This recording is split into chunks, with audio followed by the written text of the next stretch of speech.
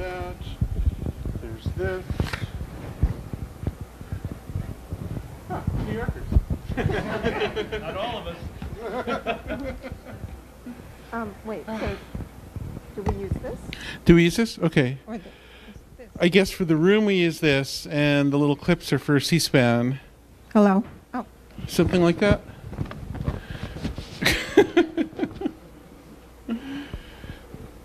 Hi. I wrote in the Times that Jaron is one of the most unusual, or the most unusual person I've ever met. And I've met quite a few unusual people, including our president. And I asked him, I said, wouldn't you rather have someone more of a techie, interview you? But what I love about his books, the voice in his books is so alive and vivid and like a child and a savant all at once. And it really draws you into that world. So I feel like you don't have to be an expert to really enjoy it. And I've interviewed him at his house a couple times, and he is a hoarder, as am I. So I felt quite at home there. But he hoards much more interesting things. He has every musical instrument known to man, and every square inch, and a Chinese opium bed filled with what is it filled with? Well, instruments. Yeah. But mostly sort of the really big floor-standing wind instruments that I can sort of put up in there. Yeah. Yeah, and a beautiful golden harp, and the piano is the oldest. Well, no, it's the best. It's not the oldest. The best. Are there piano geeks in the audience? It's a 1929 Mason and Hamlin full concert, 9-foot, and it's the best one I've ever. I mean, it's really amazing. Yeah. So. And an instrument called a serpent. The serpent.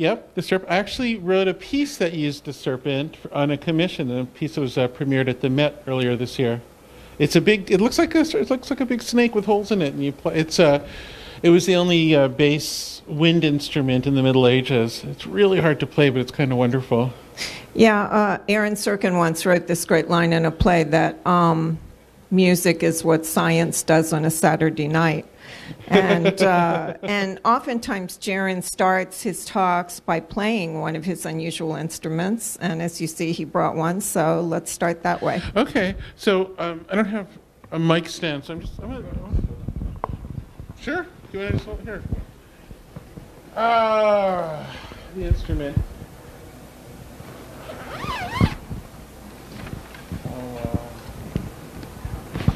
Do you want the mic on? Yeah, just hold it there. Okay. The human mic stand. I might have to patent you.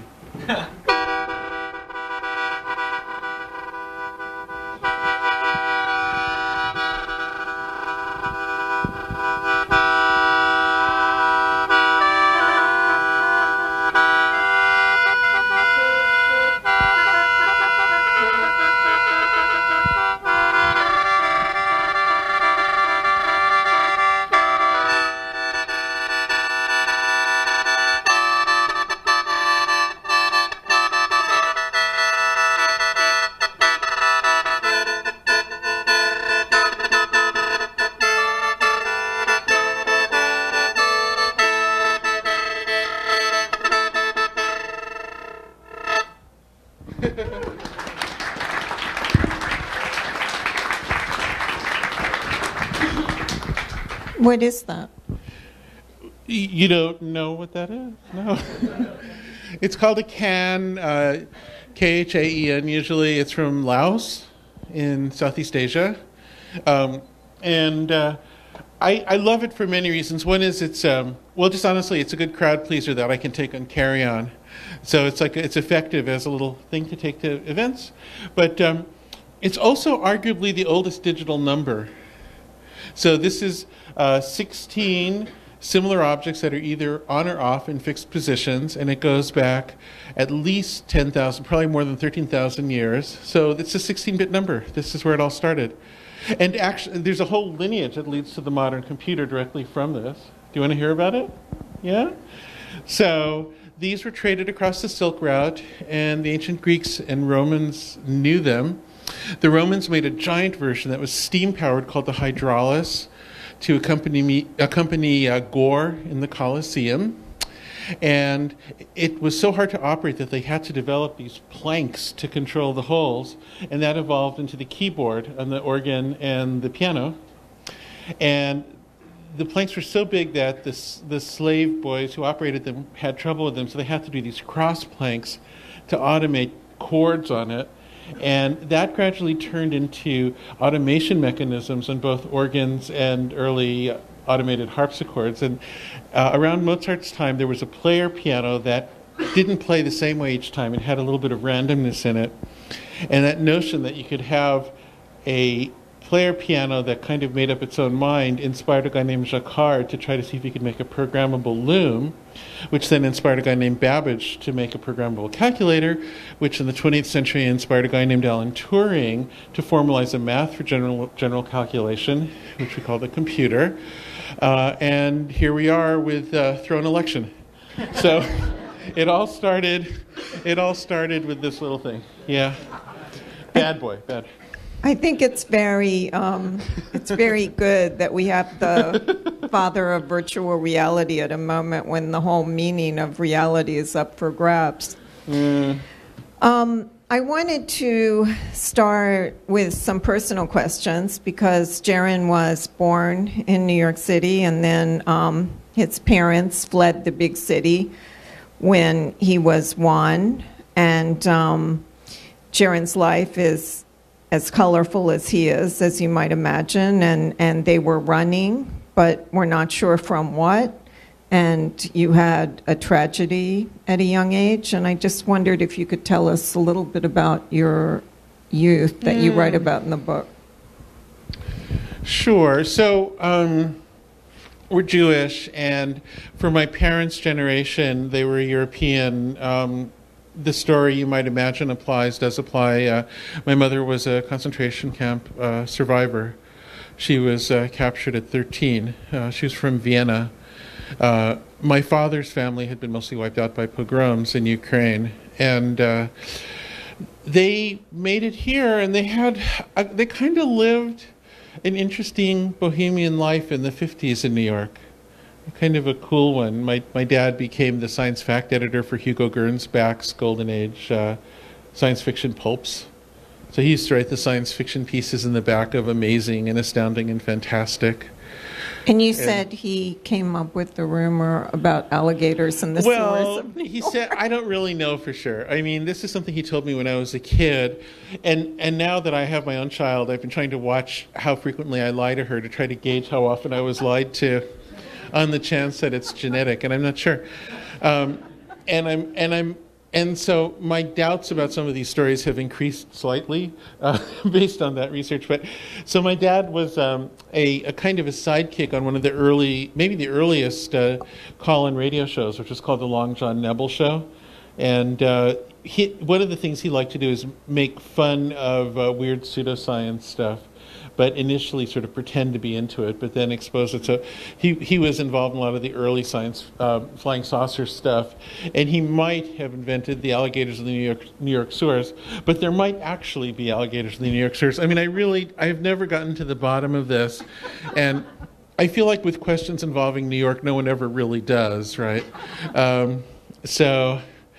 But he might have. So I was born in 1960, and I think they just had this feeling based on their experience in Europe that they wanted to run, to get away. They didn't want me to be around.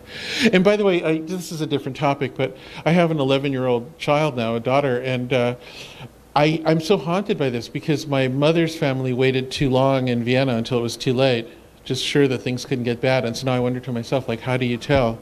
Like, how do you know? And I don't have the answer. I really don't know. And I don't like that feeling. I don't know what to do with it. But at any rate, we went out. They ran as far as they could to what seemed like the most remote place But their criteria is it still had to have a good university, because you don't live far from a good university. So they ended up at the edge where Texas, New Mexico, and the country of Mexico meet, near El Paso. But there was a good New Mexico State University next to White Sands Missile Range. It was a really solid technical university. So they settled there at that corner. And there are many other stories, and the book has a lot of stories. I can't possibly tell you the whole tale now, but the short version is my mother died in a car accident when I was 9. And But coming home from getting her driver's license. That's right. She'd just gotten her driver's license that morning. And I think after that I felt a profound sense of isolation. And it led me to a fascination with just the potential to connect with people. How do you do it? To me, other humans, I mean, just even looking at you now, I could almost remember what it felt like. You know, when you go out at night and you look at the stars, and they're just right there. You can see them. They're real. But then when you learn a little bit about how the universe is put together, you realize they're inaccessible to us. It could take hundreds of thousands of years just to get to that place. It's right there, and we can't get there, you know. And that's how people felt to me. They were like these orbs. These heads were like these orbs that felt so distant, like stars. And there were bullies in that part of the world. There were serious bullies. When I was in elementary school, I started out in Texas, which was in Juarez, Mexico. I went across. The border used to be this open border. It was an amazing thing. You just would take a school bus across the river, and you'd be in Mexico, and you could go to school there. It wasn't, this whole crazy paranoia about the border just did not exist. It was just a very sweet place. You just went right across. And but when at a certain point we transferred me to the Texas school system, and there, when I was back, some of the kids in my school drowned and killed the only Chicano kid in class, which is the term that we used to use for people of Mexican descent. And they totally got away with it, even though everybody knew. And it was just terrifying. I mean, it was a terrifying environment to live in. Yeah. And then after your mother's death, your house burned down.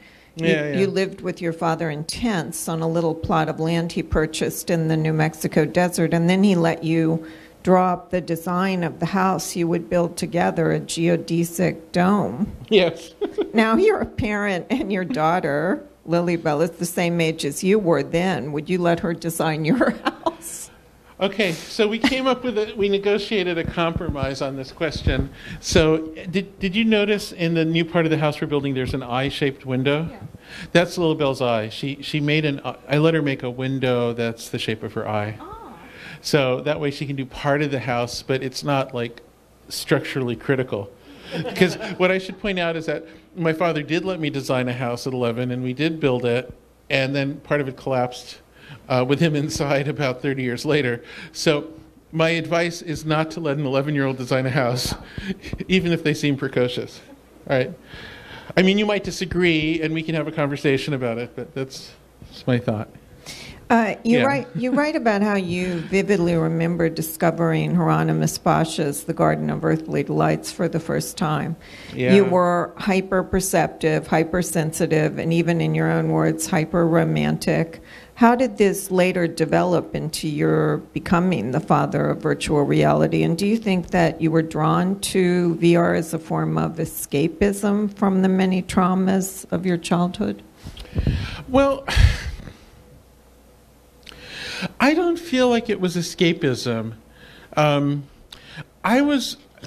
What really struck me about the Garden of Earthly Delights was that here somebody from centuries earlier, a medieval artist, had created this thing that didn't represent reality. It was this act of imagination, and yet it still could come across.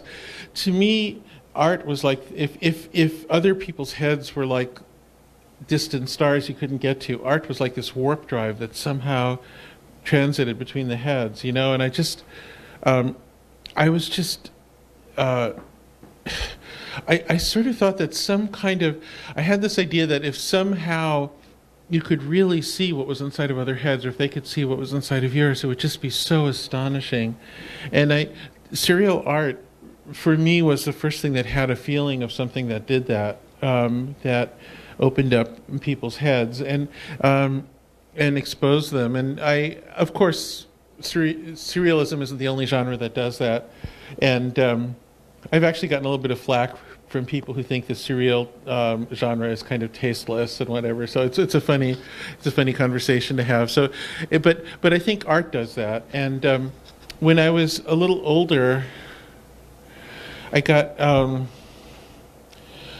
super excited by early experiments with computer graphics, and the guy who invented computer graphics was Ivan Sutherland, more or less. You can get into the weeds with the history, but that's approximately true. And he also made the first virtual reality-like headset in the late 60s. And when there was this journal article, I was in college early in the 70s, and I was like 15 or so, I think, and there was this journal article that was about some of his work, and I got so excited that I ran out and just stopped strangers in the street and was holding up this like math journal saying, look at this, we're going to be able to share dreams. And of course it made no sense to anyone. And you have to understand that was before the internet, so there was no way to just contact people you didn't know. That actually wasn't a feasible plan. There wasn't any method for that. So I just like run up to strangers and accost them with these journal articles. And yeah, I was a badly behaved boy, I guess. Yeah. Speaking of which, in the late 70s, you found your way back to Manhattan and lived in a purple penthouse just behind the Dakota. You used to hang out at the Ear Inn and became part of an avant-garde music scene, spending time with John Cage and Laurie Spiegel and Laurie Anderson. You write that at that time, New York City amplified you right back at yourself, a giant parabolic mirror. As you walked down the street, you made eye contact and exchanged subconscious signals with thousands of people. No longer so today. Everyone is looking at their phones. What do you think of New York now? Is New York over? When was the last time you went to the Ear Inn? I think the Ear Inn is still there. Is it? Yeah, I would think so. I haven't been there in a while. I should go there. It's right at the end of Spring Street by the Hudson. And yeah. They have great shepherd's pie. Oh, they did back then too. I believe that. Well, what do I think of I mean, I'm not sure I can say anything brilliant about Manhattan that you wouldn't know more about than me, because you live here probably, since you're here. It strikes me as being less distinct from other places and less flavorful than it used to be. There's so many chain stores and that sort of thing, and it seems to have priced out a lot of its own bohemia. Maybe not entirely, but one thing I'll say, though, is that when I was 17 and I lived here the first time, I used to come to the Strand. And I used to just haunt this place and hang out all over it. And the employees here used to be really strange people. It used to be an odd scene. It was like something out of an underground comic, wandering around in this place. So I really have fond memories of it. And I believe my father had come here before me, too. And tell about when you guys used to have to go up to John and Yoko's apartment to beg for money. Mm. Yeah, well, no, the Ear magazine, the avant-garde music journal, was funded by them, so they'd have to run up discreetly and periodically and say, the printer wants to be paid. And yeah, so that was... But that's how things go. I think that sort of thing still goes on today. And there was a patron of the arts, right? A rich woman who kind of... Yeah, I bet there's somebody in the audience who'll know who I'm talking about. There was a woman who had energy like I've never seen before. She was... I mean, I'm not sure what her age was, but she was... elderly, I'd say, but she would be out all night running around, and she was this patron of avant-garde artists and musicians who a lot of people you've heard of depended on. And now she claimed to have this amazing house made of stainless steel shaped like a spike with her ex-husband's bones hanging in a mobile from the top inside, upstate somewhere. it sounded real and true at the time, but it seems like if something like that was really true, I would have heard of it again somewhere. So it must be one of those things. I don't know. But I remember we used to run around, she and I and people like John Cage, we'd run around in the middle of the night and say, oh, I know this one restaurant is going to put out their unused cheese right about now. And we'd run into this alley and grab this block of cheese. And like these kinds of crazy, like why are we running around and stealing cheese from an alley behind a restaurant at 3 a.m? I don't know. And then finally she'd wear us out and she'd be off on her own to the next adventure. And I'd say, well, we can't just leave her. Because, in those days, New York City was dangerous. It was actually kind of a scary place. And I said, oh no, nobody keeps up with her. She can take care of herself. And she would just go off to whatever the next thing was. Yeah. I love the way Jaron writes about women in this book. He goes off on a discourse about the difference between lust and limerence, and he has a lot of insights into men and women. And I love this story of your first marriage, and you ended up in a house with tarantula venom in the fridge. Yes, well, yeah, so there was this house in Berkeley, California that was kind of an amazing eccentric old mansion built above a spring that burst forth out of the hill. And in it was a group of people who started publishing this new kind of zine initially, and then it turned into a glossy magazine, and it sort of combined psychedelic culture and technology. And the most famous version of it was called Mondo 2000, and it gave the psychedelic style to the tech world, which is then reflected in Wired magazine and other places. And so this group of roommates made this magazine, and the woman who is the editor of these magazines, who is known as Queen Moo, collected weird substances, and we did have this problem that the refrigerator was almost completely filled with her collection of tarantula venoms.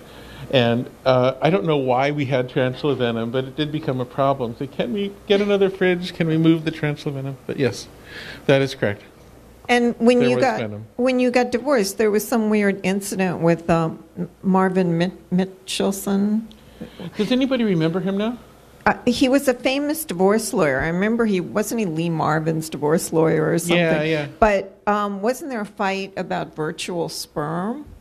Well, he was going to try a new legal theory that if you failed to impregnate somebody who felt that it was their last chance to get pregnant, which wasn't. She was certainly young enough and did have another child, but that you could be sued for failure to impregnate. That you could be sort of sued for virtual child or something like. It's hard to even reconstruct. But the interesting thing about it was that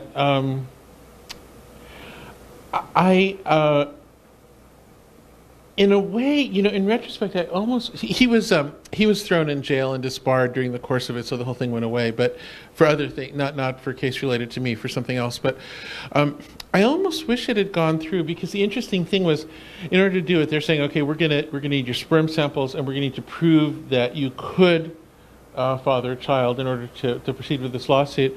And it's like, you're gonna force me to give you a sperm sample, and I realized that feeling of like, the state telling me what to do with my body, and I suddenly thought, right, like men don't ever experience what that feels like, but I'm one of the few men who got to experience what that feels like, to have the legal system tell you something about your own reproduction, your own body.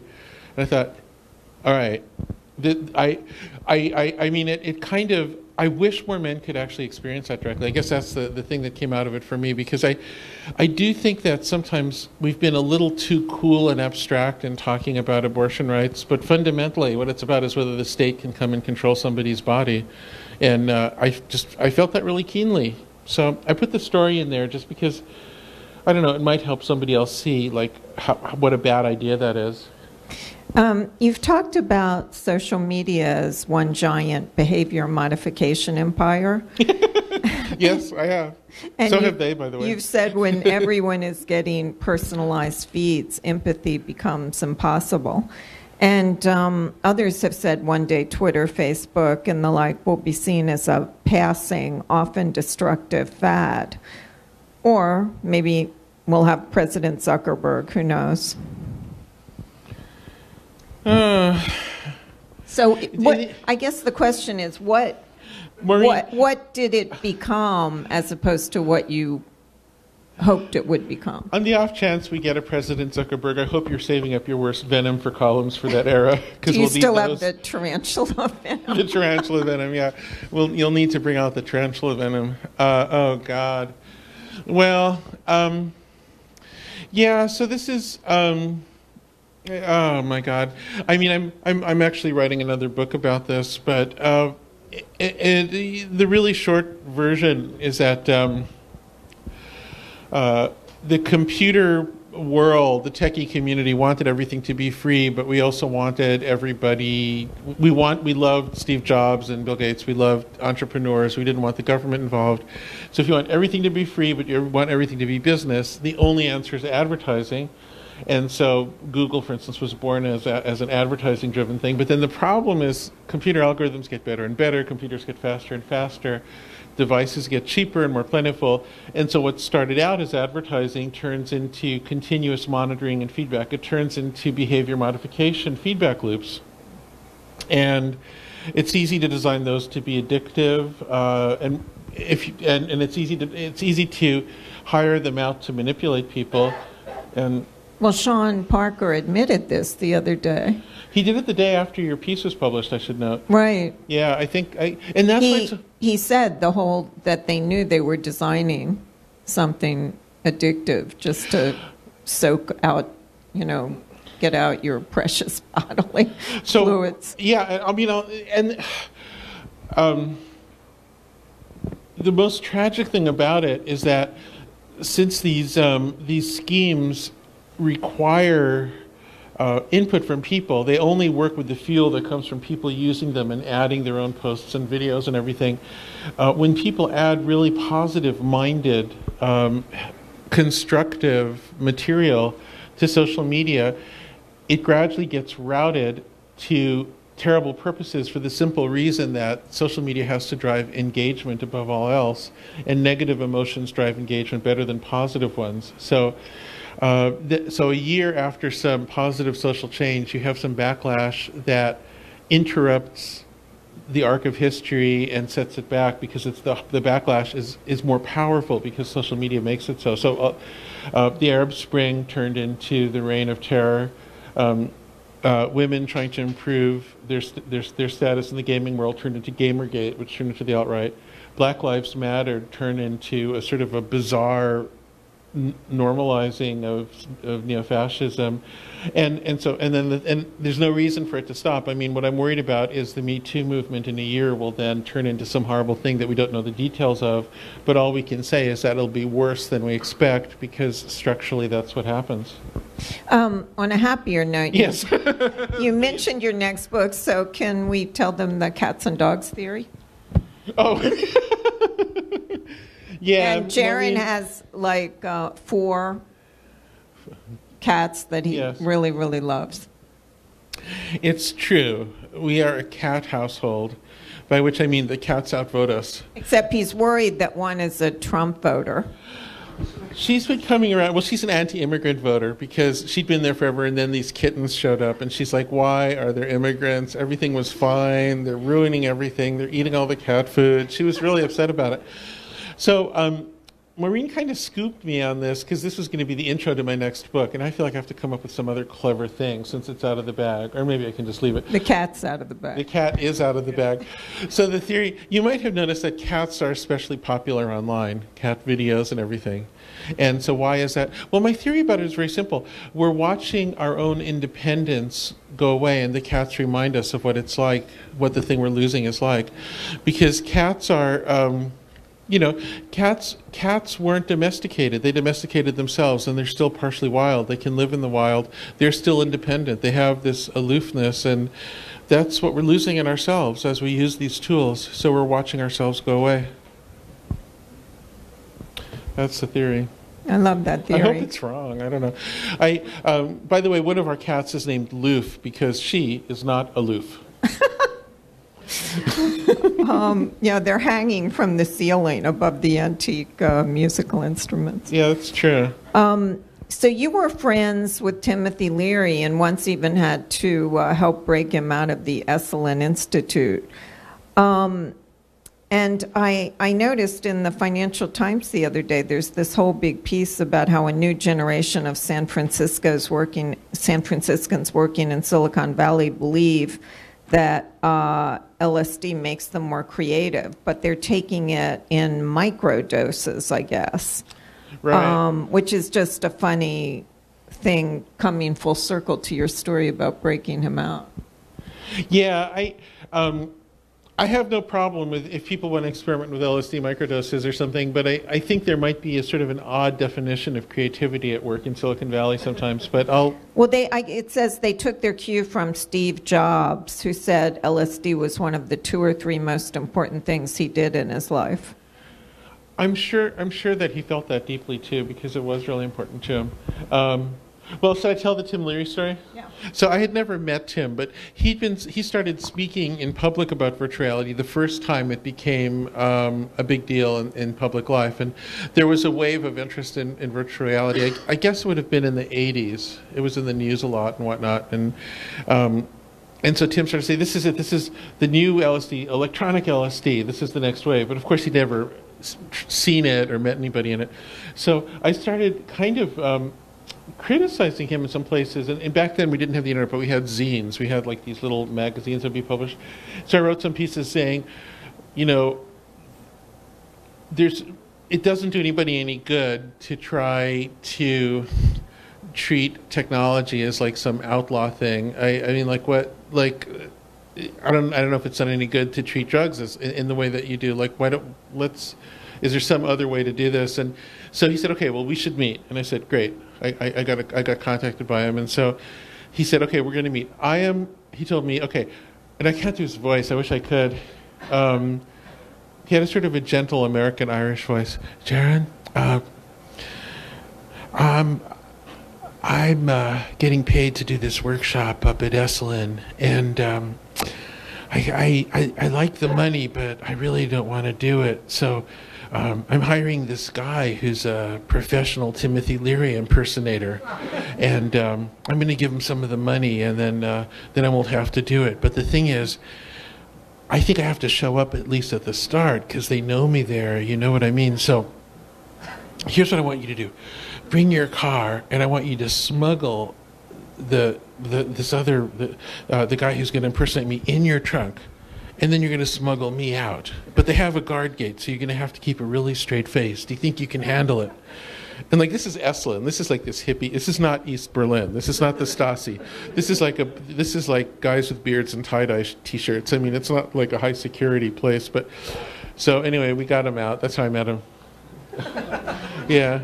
Well, here's something weird. So there was recently a story in the Times about the Esalen Institute, which now is having this huge comeback by these, millionaires and billionaires who have decided that they want to try and find their soul. So they're there drinking kombucha and, finding their soul. And yeah, it's just... Well, I still know Michael and Dulcie Murphy who run Esalen, and yeah, there's this whole new generation of Silicon Valley people. So it's going to change hands, and it does look like it's moving from the original sort of transpersonal psychology people who started it and Eastern mysticism people to this new generation of Silicon Valley people. And originally it was more about sex, right? The Economist called it I don't even know what this means exactly, New Agey Bagno Bordello, where people got high and had sex throughout the 60s and 70s before coming home talking about psychobabble and dangling crystals. I mean, I understand that sometimes people feel the call of flattery and go a little overboard there, but no, I don't know what I feel like that's a little unfair. I've been to Esalen a fair amount, and I've never seen it be that way, but I don't know. The world is... What? Is it part of Berkeley? Esalen is halfway between San Francisco and LA, right on these very hard to access cliffs high above the Pacific Ocean, and there are natural hot springs there, and it's really kind of an astonishing place just as a natural spot. And a lot of the early, the psychoanalytical movement in the U.S. that started to become diverse and break away from the Freudian orthodoxy kind of had its start and its focus in Esalen, and there are a lot of interesting things happen there. I mean, I kind of feel like I should defend it from that characterization. Yeah. Well, one really interesting thing you said to me was that there's a certain kind of personality that's emerging from the digital age. And you said if you're a mark of social media, if you're being manipulated by it, one of the ways to tell is if there's a certain kind of personality quality that overtakes you.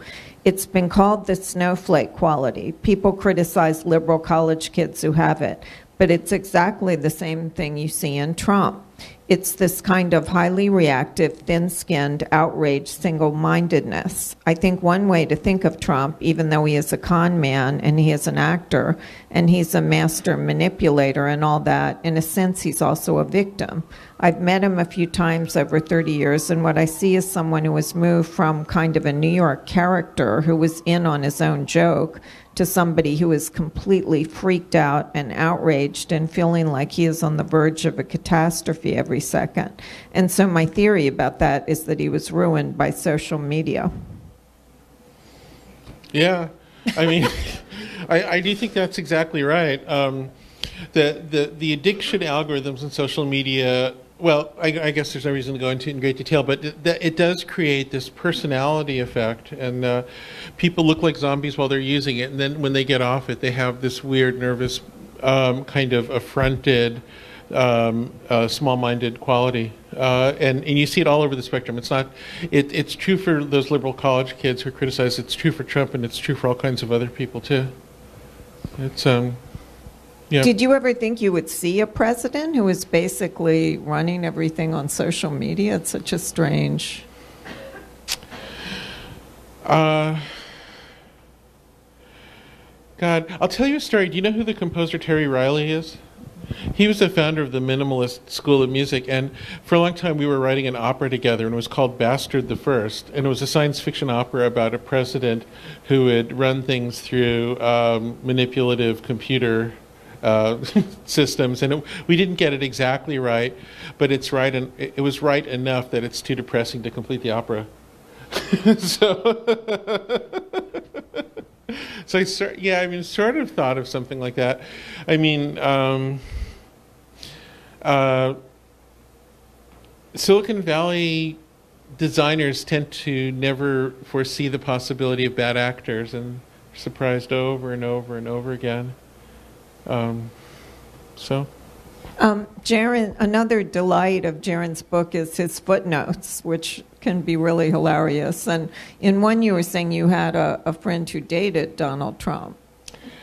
Oh, yeah. Is that in there? God, I'm really indiscreet. Where's my editor? Anyway, why'd you let me leave that in? Well, yeah, I did know somebody who was dating him for a while. Yeah. And you said it was a bad experience. I don't think she came out of it feeling like. I don't think it was like a dignity enhancing experience. Yeah. Yeah. Yeah.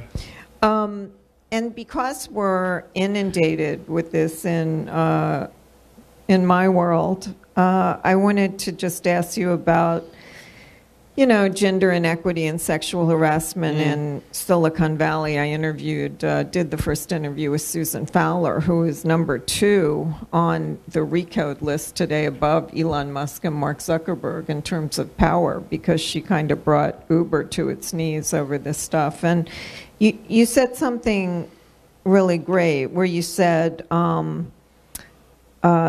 it was... You said there's a kind of emerging new male jerk persona of the digital age, which would be some kind of cross between the Uber guy and the pharma bro, and maybe Milo and Palmer Luckey and maybe Steve Bannon, sort of smug, superior, I've got the levers of power, I know better than you, like a insecurity and a lot of power at the same time. Mm-hmm. Yeah, I mean, it's become a recognizable type, and if the snowflake persona is what comes from being manipulated by these behavior modification loop empires, this other, did I come up with a name for what that is? I guess I can't use curse words on C-SPAN, so this kind of ass God or something like that. It's sort of like Christmas for asses, you said. Christmas for asses is what I said, yeah. But I mean, there's this kind of other persona that comes over the people who run these schemes, which also does them no favors and is also horrible.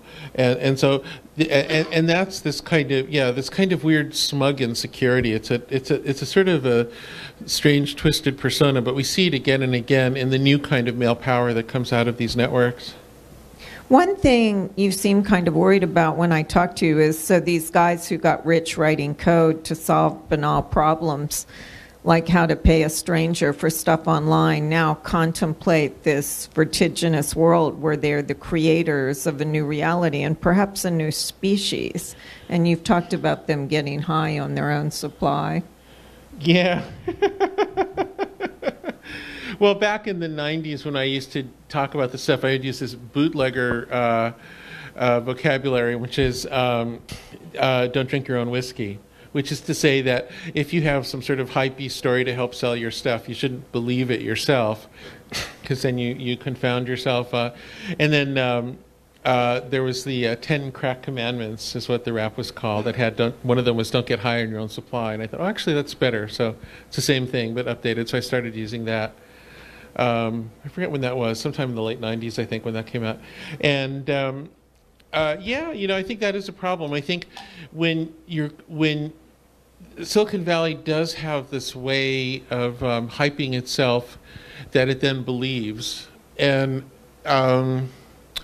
we are not to our own selves true as much as we need to be. So, but I'll tell you, there's a good side to that, though, which is I feel I'm one of the rare people who's still inside it and has been inside it, and I just try to call it as I see it. I try to speak truthfully, and people still talk to me, and I feel like more and more just recently there's been, like when Sean came out and said, oh yeah, we made it deliberately addictive. We use these techniques. The techniques, by the way, were proven initially in behaviorist experiments and then in the gambling industry. That's where they were tested at large scale. So we imported it from the gambling world. But you're starting to see people realize that it's okay to be more honest, and that we've gotten into trouble and we have to be. And I think we're going to see more of that. I feel I detect a bit of a shift in Silicon Valley, and I think we might start to see some more honesty and some more clarity. So you didn't think we're going to need to, you mentioned sometimes we might need to shut down the internet. A lot of people, that's a question I keep on getting. Do we just need to shut it down and start over? You know what I think would fix it, and I don't have a lot of people agreeing with me on this, but I think I'm right. It's like I really think if we just change the business model of some of the big companies so that they weren't incentivized to bring out the worst emotions and the most addictive designs, then it would self-correct. And basically the problem is the advertising, what's called the advertising business model that morphed into this behavior modification scheme.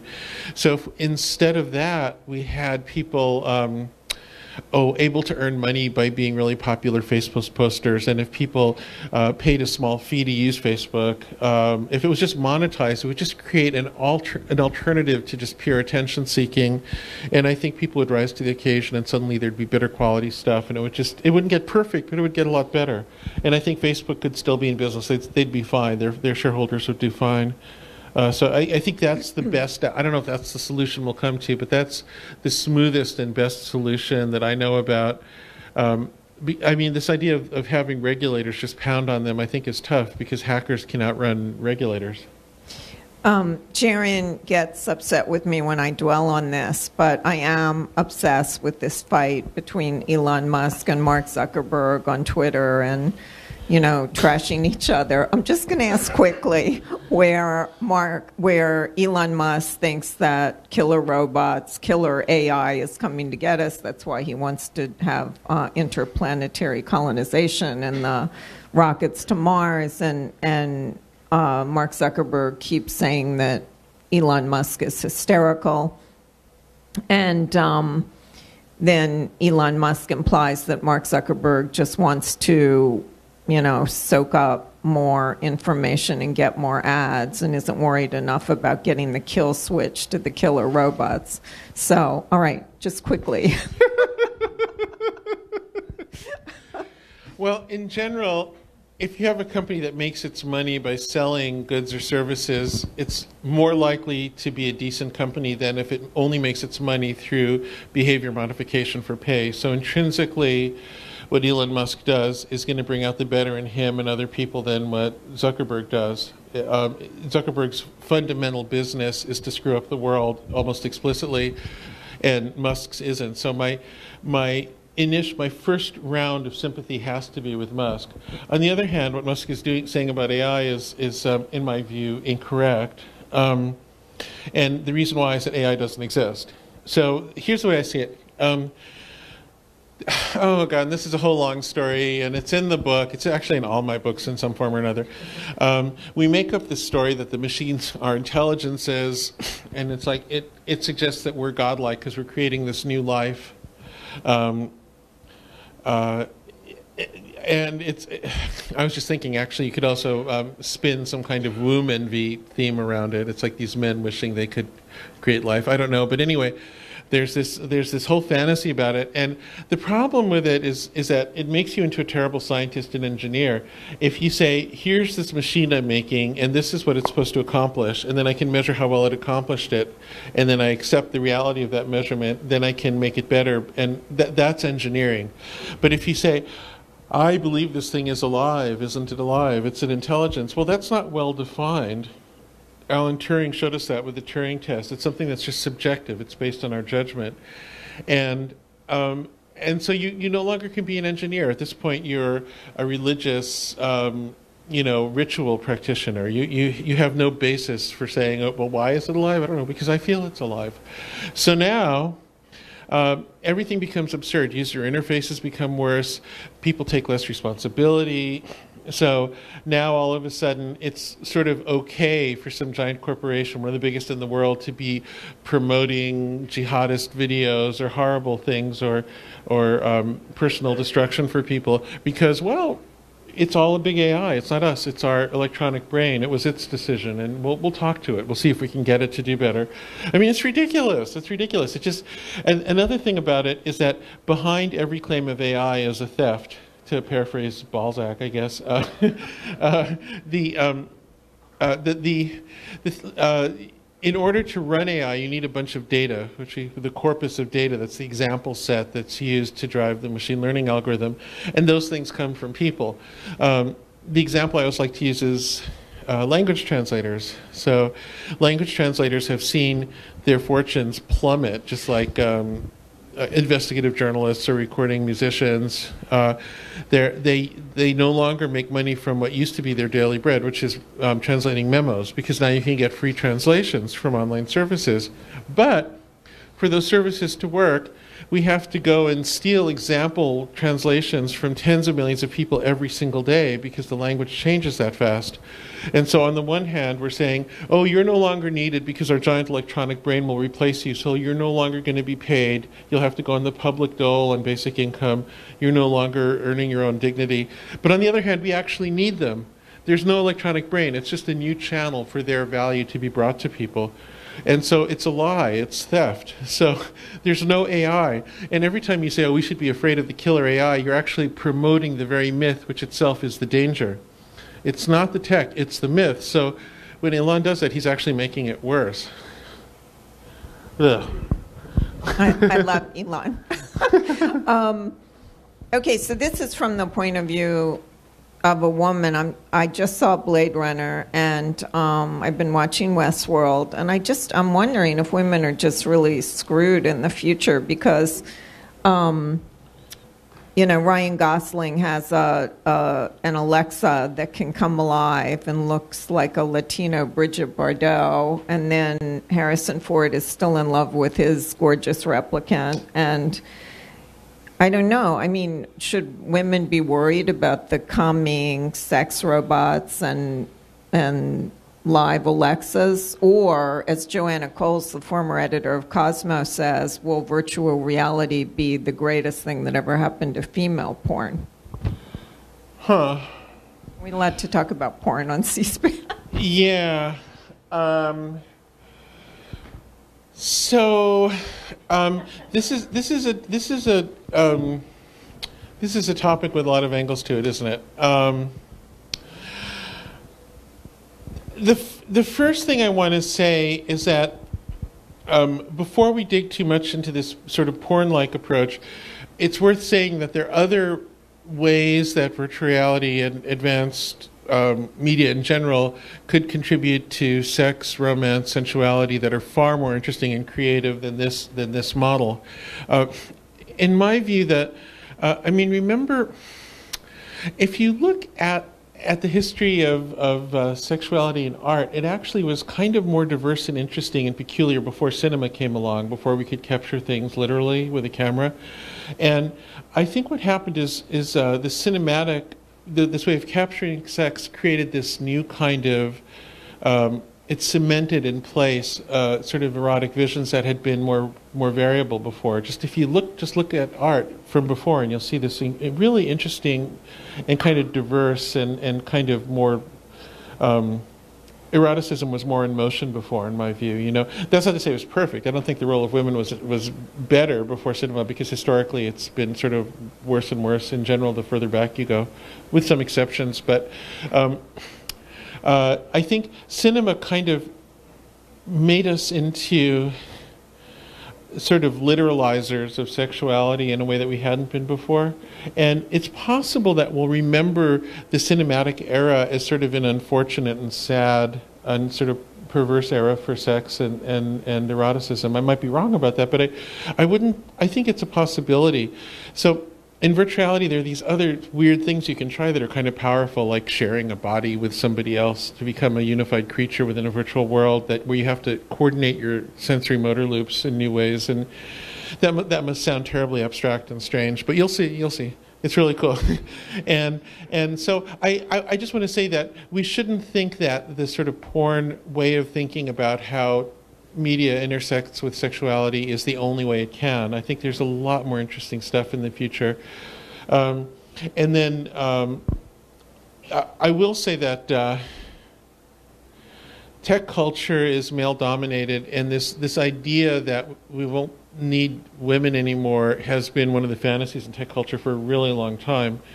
Every tech utopia, I mean, not everyone, but the sort of nerdy ones out of Silicon Valley often include like a paradise for prostitution. Peter Thiel's always talking about that, or sex robots or something like that. So we'll need to deal with these people. Is that like seasteading, where you would have islands with libertarian? It's sometimes imagined libertine libertine worlds out on the sea, or sometimes in space, or whatever.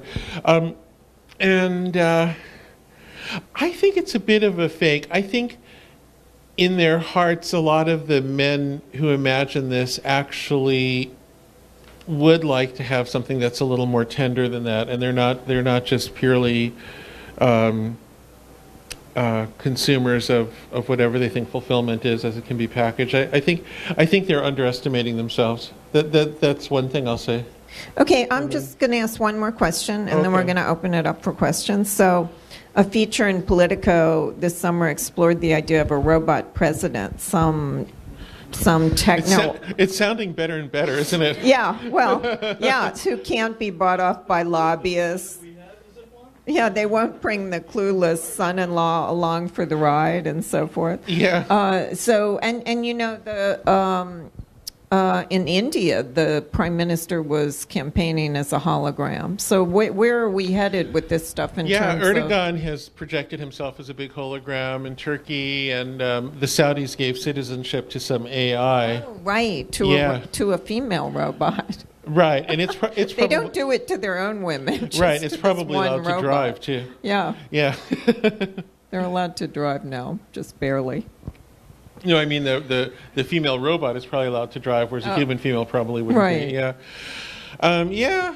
Well, I mean, this hope that we can have a program that'll solve our problems is very much a false hope, because the programs don't actually do anything. They're just channels between us.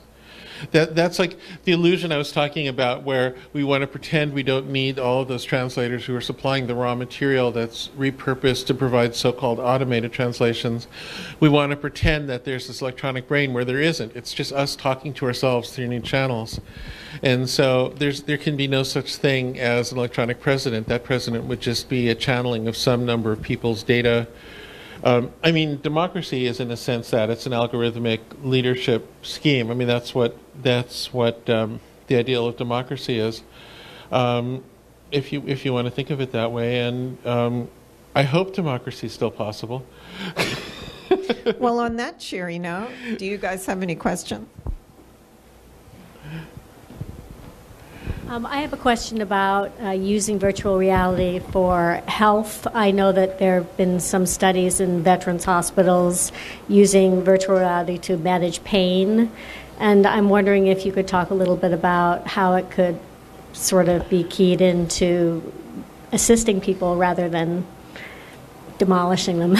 Yeah. No, I mean, virtual reality in medicine has been very well established for decades, and in fact, my proudest time in the first phase of virtuality in the 80s was co-creating the first surgical simulator at Stanford with Dr. Joe Rosen, and probably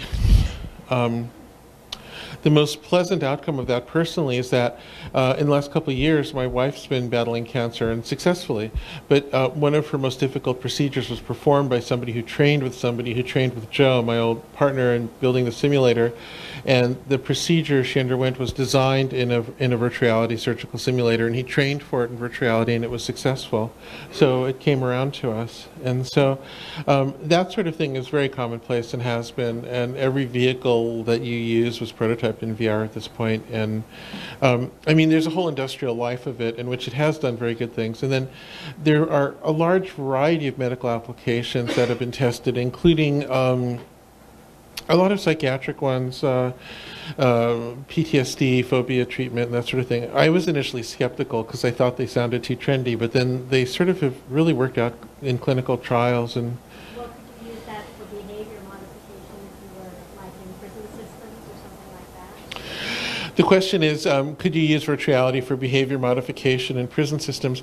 Possibly. A friend of mine named Walter Greenleaf, who studies this, has tried to use virtuality simulators to help gang members learn skills to avoid conflict. And he's had pretty good results and some replication. So I don't think there's such a thing as a panacea in this area, but I think that these can be helpful tools. Hey, Jaron, it's Nayland. Okay. I'm wondering if you could talk a little bit about what are some possibilities for cultivating spaces that are not susceptible to this sort of digital pacing? Like how do we go back to the kinds of places of sort of serendipity and mild danger and excursion that are outside of these kind of behavior loops? Well, I think there's an easy answer to that, which is just provide people with some alternative motivation other than the pure seeking of attention. So if the only thing you can get out of a system is seeking attention, then you'll turn into a kid who's acting out again, and then everything turns bad. Some examples of systems that offer alternatives.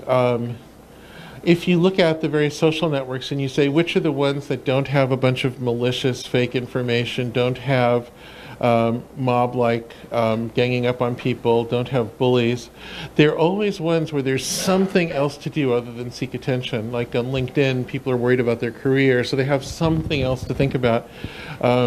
We did a virtual world some years ago called Second Life, some people might remember, and there was an economy in it, and it had bullies, it had what they were called griefers back then, but not as many. And you know, you just give somebody some alternative, create some broadening and diversity and incentives that are available, and I think people will rise to the occasion. Thank you.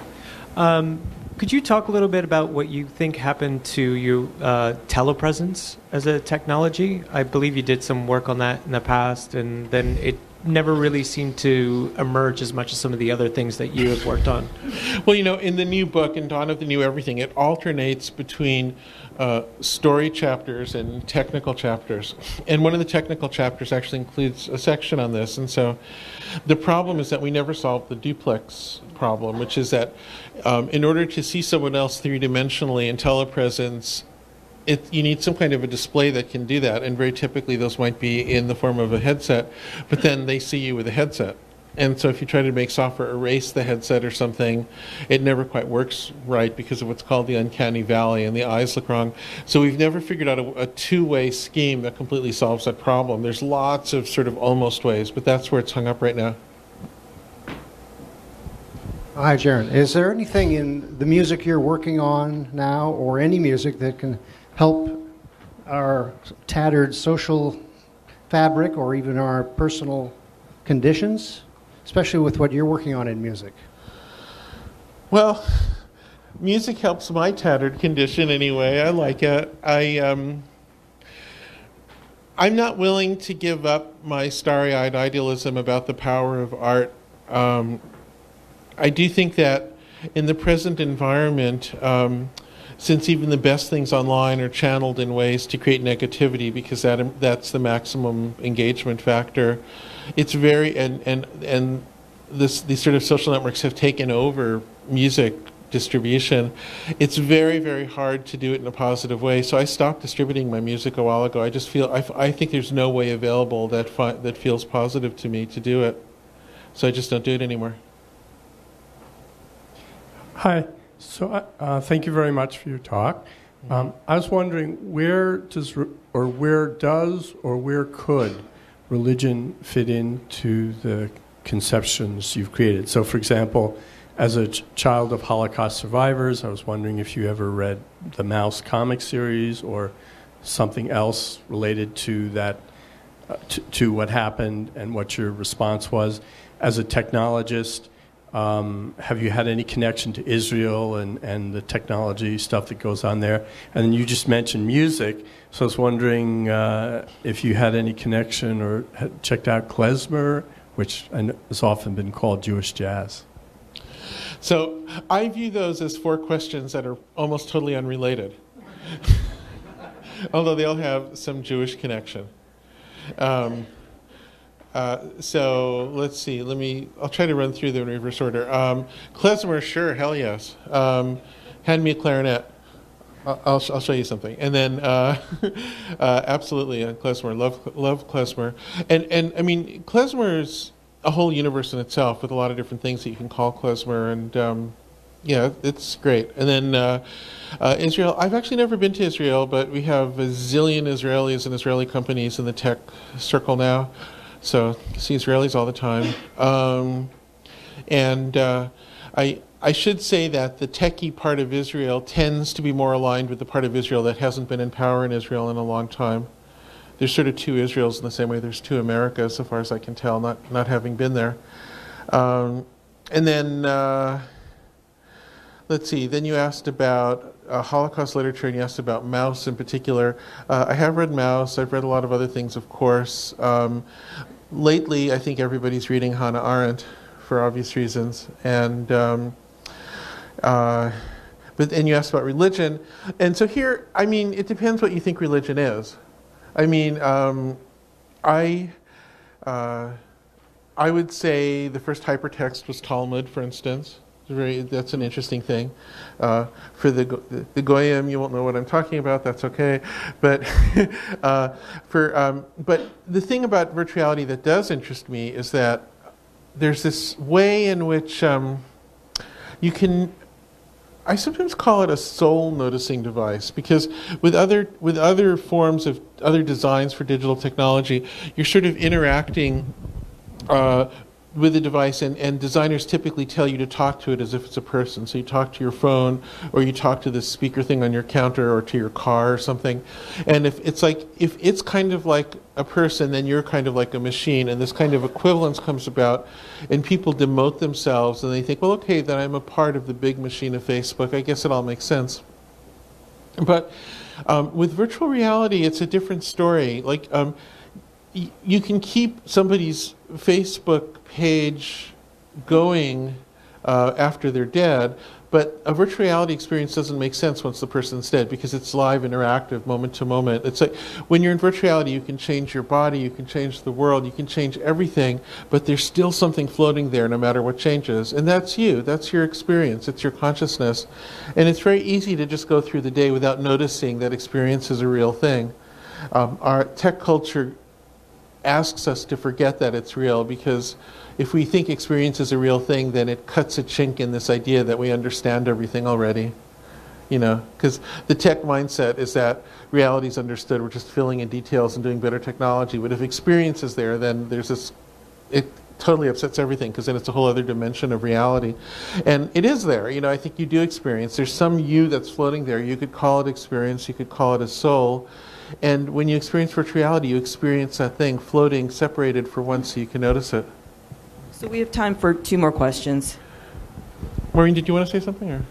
I was just going to, isn't there some Silicon Valley guy who is doing, looking for the AI Godhead now? Oh, God, yeah, there's always stuff like that. Jaron, I love your mind, a beautiful mind. Since there are at least 4 big elephants in the room, if you read the Masha Gessen article in Harper's, The Reichstag Fire Next Time, we know that we're really any week now on the verge of losing democracy altogether. We know that unless we keep fossil fuels in the ground in the next 2 or 3 years, the planet's probably we're going to go over the cliff. Wealth inequality, grotesque wealth inequality, it's all hastening us toward oblivion. Well, you're just a bundle of cheer. Yeah, no. So here's the good news. I'm a tech activist. I'm developing an app, and root is really what Kurt Vonnegut once said, which is in the battle between the forces of good and evil, greed and compassion, only one thing has made the difference: organizing. So we're trying to play with a new concept, and I want to know what you think about this, called crowd acting, as opposed to crowdfunding. Are you familiar with the concept? If not, I can explain it in 1 or 2 sentences. Well, you know what? I have to ask you not to make a pitch using question time, because I don't think it's fair to other not a pitch. people. I just want to know what you think of the concept of how we can get millions of people to be willing to get arrested or willing to do mass civil resistance by using crowd acting. So far, every time people have used online platforms to organize for positive social change, it's been channeled into negative social change of a vastly greater magnitude than the initial attempt. So in principle, it can work, but it has to be done completely outside of any existing channels. You can't, if you use social media at all, you're doomed. I'm sorry to be so blunt, but it's just over and over again it happens. I was wondering if there's any emerging, like, mythical or philosophical cultures within technologists that are making you more optimistic for the future. If a lot of it is based around myth, are you seeing new myth making that is a bit more happy? Well, that's an interesting question. I mean, in a lot of ways, the history of computer science is a battle between mythologies, because computers are such an abstract thing. You have to have some way to think about what the bits are.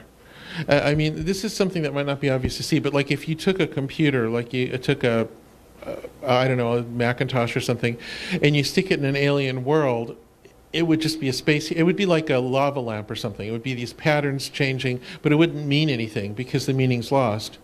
And so the bits only mean anything according to our interpretation, and we have to remember the interpretation from when we started the process to when we look at the bits again, right? That makes sense, right? And so therefore, computer science only has any action to it if it's tied to some cultural framework. And so therefore, myth making, it's very strange. It's a technical field that can only exist in concordance with a myth making process. And so, and there have been these battle royales about what myth should be in place for computers from the very beginning. Alan Turing invented the artificial intelligence idea that we're actually making new people. That was one of the first myths. But he did it in the weeks before he committed suicide while undergoing really horrific torture over his sexual identity. And I think the artificial intelligence myth is in its own way escapist. It's a way about escaping, it's about creating some sort of a pristine human condition that escapes the messiness of sexuality and the ambiguities of being a person. It's other things too, I think. I mean, I don't want to cheapen or simplify what Turing was thinking, because we can't really know what he was thinking. He didn't tell us enough, but we know a little bit. Shortly after that, Norbert Wiener, who I talk about in the book, came up with he wanted to come up with an alternative idea because the AI idea seemed kind of hopeless and creepy to him. And he came up with the idea of cybernetics, that cyber comes from Greek for navigation, that computers would constantly be connected to the world like thermostats, constantly making adjustments with algorithms. And he warned that if that was applied to people, it could become an evil manipulation empire.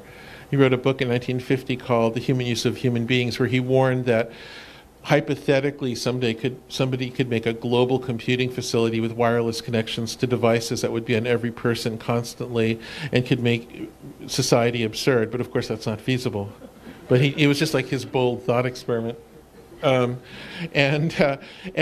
so in a sense, the whole idea of virtual reality is another one of these myths. If you like, I sort of made up yet another myth. And I sometimes, in the book, I propose that AI and virtual reality are kind of opposites. And they're opposites in the following way. In virtual reality, it's always people behind the bits. There's no angels or aliens who are making anything happen. It's all action from people that's reflected through bits. But in virtual reality, you change the spatial aspect of a person. You might turn into an octopus. You might be in Mars. So there's this spatial transfer. In AI, we steal the example sets from real translators and then present them back to you as if it was an electronic brain. So the transfer is in time instead of space. So that you can think of AI and VR as being orthogonal illusions. Can you see that? Another difference, so what's the difference between a charlatan and a magician? A magician announces the trick. And in a sense, virtual reality is when you announce the trick, and AI is when you don't. Yep.